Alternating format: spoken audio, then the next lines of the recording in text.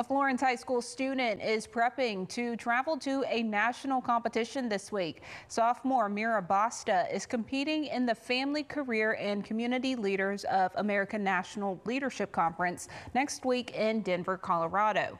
For her event, she's advocating for 4-day school weeks.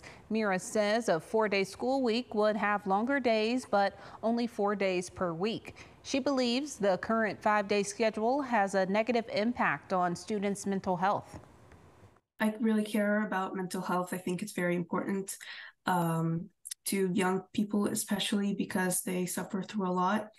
And yeah, that's like mostly why I chose this project and why I'm doing on this. Mira is seeking feedback from the community on this proposal. In fact, she's created an online survey. To take that survey, we have that link for you on our website, WHNT.com.